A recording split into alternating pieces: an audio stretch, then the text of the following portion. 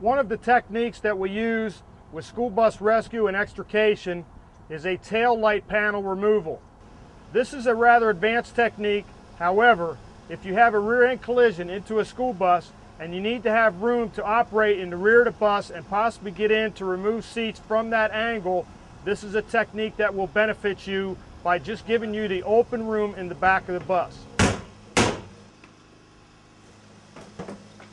The rear taillight panel removal is accomplished by, in most cases, removing the rear door of the bus. From there, we will need to look at the components that are in place there. We make several relief cuts, and then we will either cut along the bottom of the panel at the floor level and completely remove that section, or we will flap that section out to the side to provide ample room. The various cuts that are made will allow you to perform this technique efficiently and move that metal out of your way.